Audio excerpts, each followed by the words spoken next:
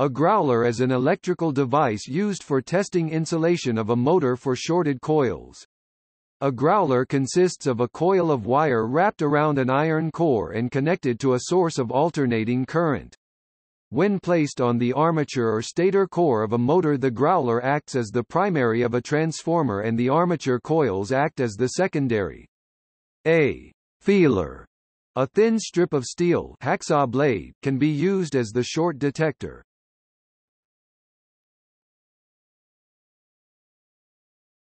Topic: Motor testing. The alternating magnetic flux set up by the growler passes through the windings of the armature coil, generating an alternating voltage in the coil.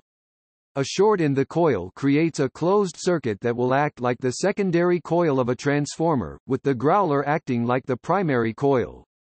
This will induce an alternating current in the shorted armature that will in turn cause an alternating magnetic field to encircle the shorted armature coil.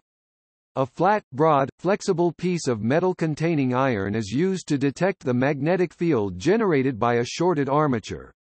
A hacksaw blade is commonly used as a feeler. The alternating magnetic field induced by a shorted armature is strong at the surface of the armature, and when the feeler is lightly touched to the iron core of an armature winding, small currents are induced in the feeler that generate a third alternating magnetic field surrounding the feeler. With the growler energized, the feeler is moved from slot to slot. When the feeler is moved over a slot containing the shorted coil, the alternating magnetic field will alternately attract and release the feeler, causing it to vibrate in sync with the alternating current. A strong vibration of the feeler accompanied by a growling noise indicated that the coil is shorted.